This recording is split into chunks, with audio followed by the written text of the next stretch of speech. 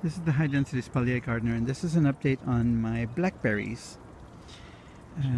It is now toward the end of the season, and there are not very many fruit left on it. We've been harvesting and eating them like crazy people.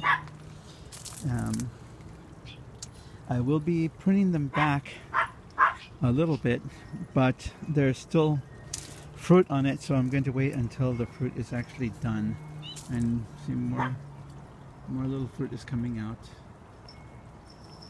And until it's done, there's no reason to prune it back.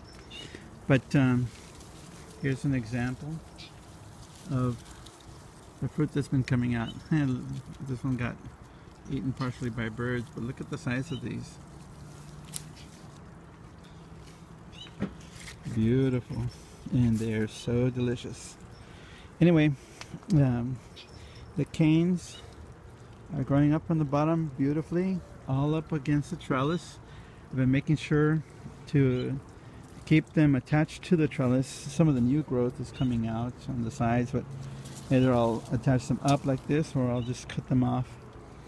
I'm not going to let them go too crazy. I want the blackberries to stay specifically in this area, but one thing I wanted to show in this video is something that I did not know happens. Apparently, with blackberries, they shoot runners out under the ground, and we now have another one coming up over here in the middle of the apples. And that's not going to happen. I'm going to pull that out, but just thought I'd mention that.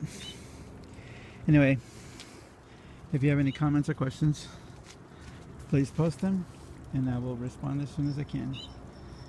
Thank you for watching.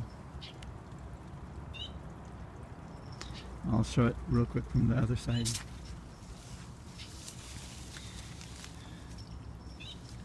That's the back of the trellis. Anyway, any comments or questions, please post them and I'll respond as soon as I can. Thank you for watching.